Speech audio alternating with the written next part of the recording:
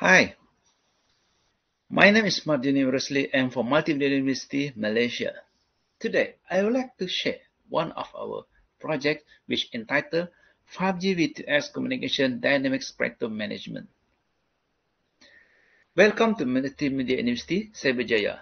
Multimedia University is located in Cyberjaya, is one of the states in Malaysia.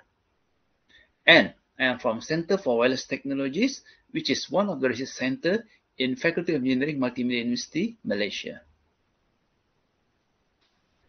Today, I would like to share 4 important things on the project. It's related to the long-term evolution, 5G, 6G, V2X, V2V communication, Internet of Things, and some of the outcome and findings. We should have a question, why all we need this?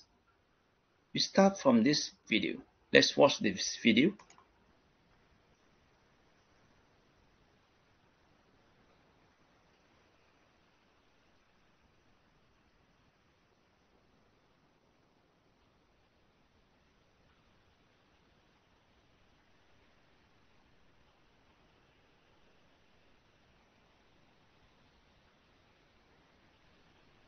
Yeah, this is the real things. Accident happens in the roads. This is due to there is no smart system in controlling, in making the vehicles more better in the road system. Due to that, it can increase the accident everywhere, every day in the world. Based on the statistic, this is the comparison of the road user category for fatal cases in year 2019 and 2022 happened in Malaysia. And they have a few categories, start from the motorcycle, car, pedestrians, until the bus.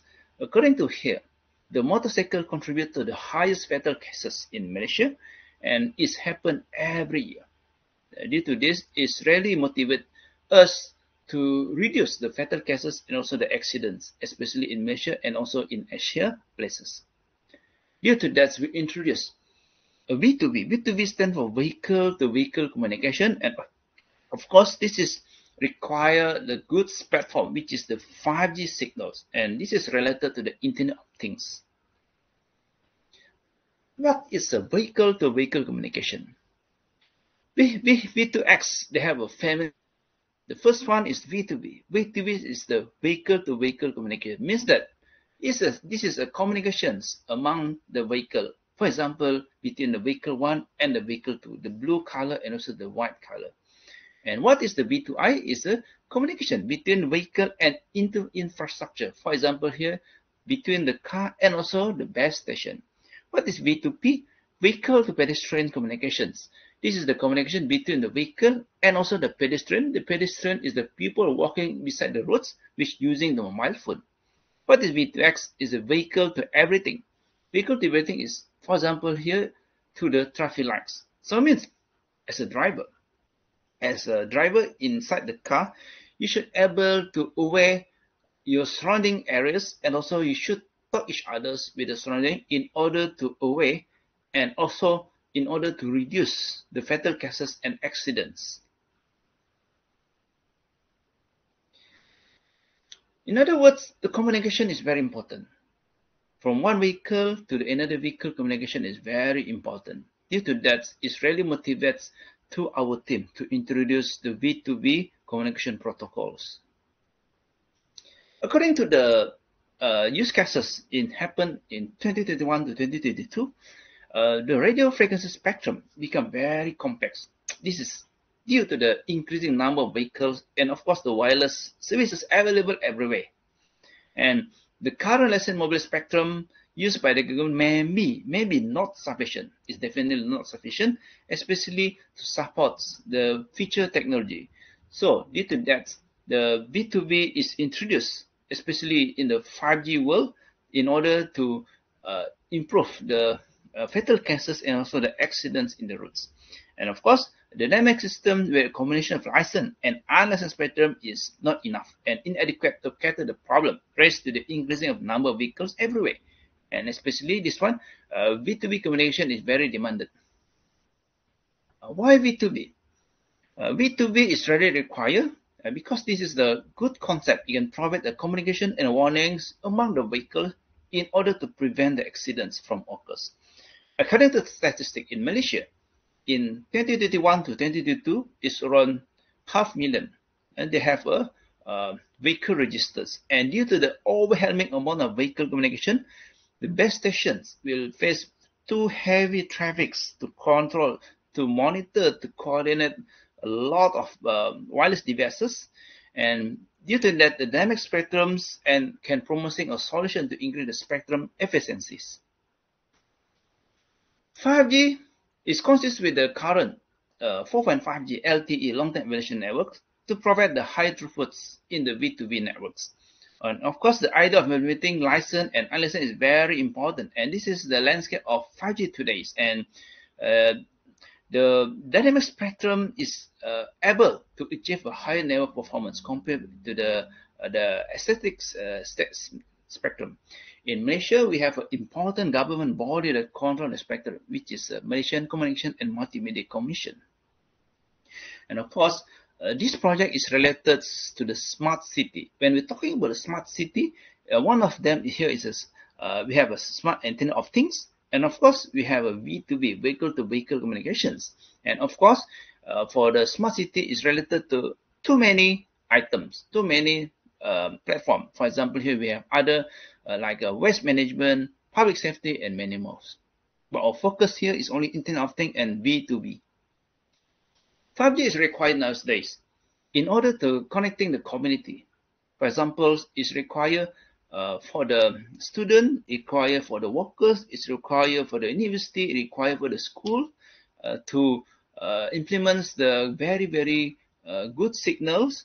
And of course, it's used for the smart home using this virtual reality, for the smart energy, of course, for the medical doctor to monitor the patient remotely is using the 5G connection. Of course, our focus here is the V2V, vehicle to vehicle communications. According to the 5G, the difference between the 5G and also the 4G here, they have 5 important elements. The first one in terms of latency. Latency here is around 1 millisecond only. Compared to the LTE for the 4.5G is around 30 to 50 milliseconds. For the throughput is 10 gigabit per second per connection. Compared to the 4G is 100 megabit per second, which is quite low. For the connection is 1,000 kilo connection per kilometer square, compared with the LTE is just 10 kilo. In terms of mobility is 500 kilometer per hour, especially for the high-speed relay. Compared to the 4G is around 350 kilometer per hour. And in terms of the area traffic capacity, it's around 10 megabit per second per meter square. This is especially for the ultra-dense terrestrial. And compared to the 4G is just a small cell. And there are 2 important parameters, which when considering the 5G is the throughput and also the area traffic capacities. Do we know? The radio spectrums is very, very valuable. And this is happened today. We know today they have a lot of wireless devices, a lot of mobile phones is introduced, and it can increase the traffic everywhere. And this is our focus here on the vehicles and also the wireless devices, where it's able to operate on the licensed spectrum, which is a traditional and common methods. And the current fixed spectrum allocations used by the government is unable to accommodate the growing demands. This is the main problem. And of course, the network resources are very limited, and it causes the low data rate communications. Why we need a spectrum? When you look at these 3 pictures, the first picture is showing the fixed spectrum allocation. For example, in the road system, you have no choice to go to other lanes. Means it can cause the heavy traffic jams, and also it can cause the delay. Compared to the dynamic spectrum, you have a flexibility to move to other lanes. In other words, you are freedom to move to other band, means to make the system more efficient and less delay. And what is the in-band and also out-of-band? In-band here is related to the within the range. For example, here we have bandwidth 5 megahertz, and of course we have 2 types of distortion.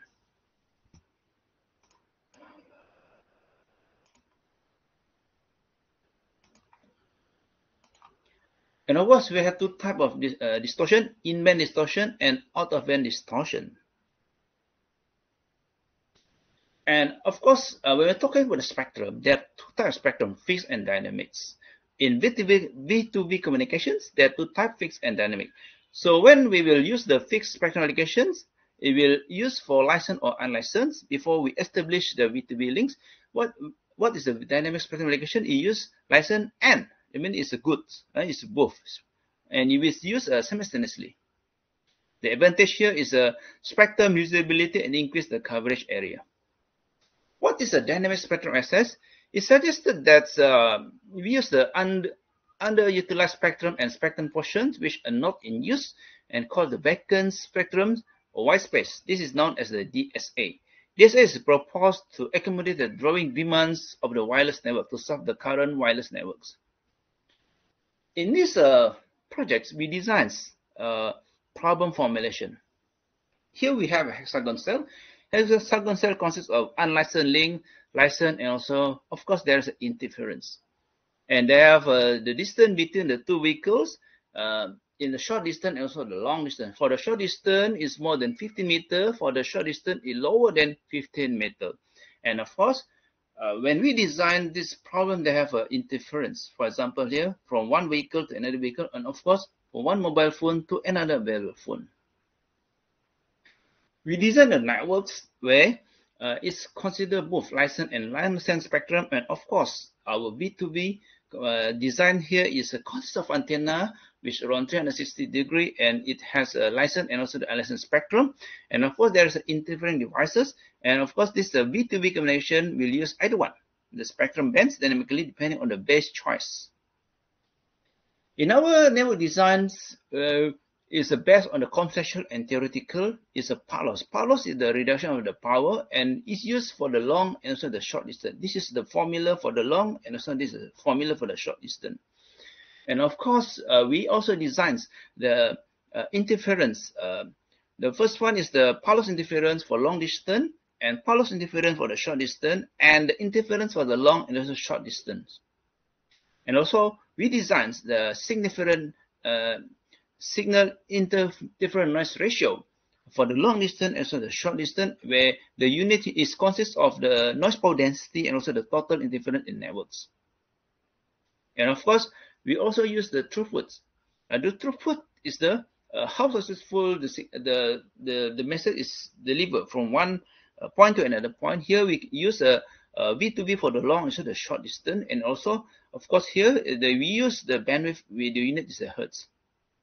These are our network parameters. It consists of the carrier frequencies, unlicensed spectrum, number of interfering users, number of vehicle users, number of V2V links, and of course the number of vehicle to vehicle links. We increase from one and it's increased gradually. And the stride radius is around 500 meters, and noise power density minus 74 decibel per meters. And there's a vehicle user equipment transmitting power is around 26 decibel meter, and cellular user equipment transmitting power is around 23 decibel meter.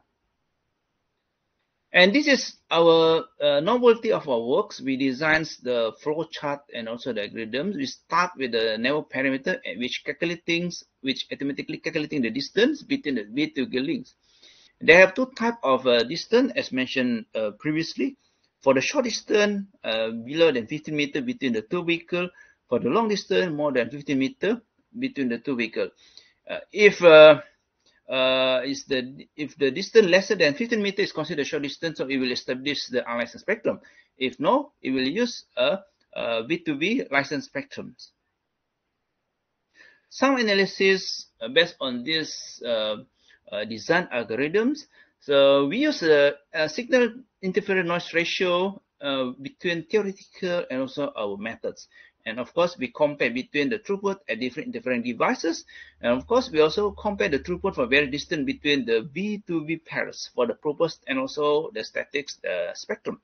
And of course, we also consider the interference for the number of interfering devices between our method and all the existing methods. In our system model, our hexagon cell, as mentioned previously, the cell radius is around 500 meters. And also the V2V users here capable of supporting both licensed and also unlicensed spectrum. And these projects, we assume the vehicle user equipment much higher than cellular user equipments. And of course, users are distributed uniformly over the network setup. And then also the link is increased gradually to analyze the algorithm. Based on the results, we compare here for the signal interference noise ratio. We found here our method is showing a better result compared with the existing one. And of course, this is valid for both short distance and also the long distance.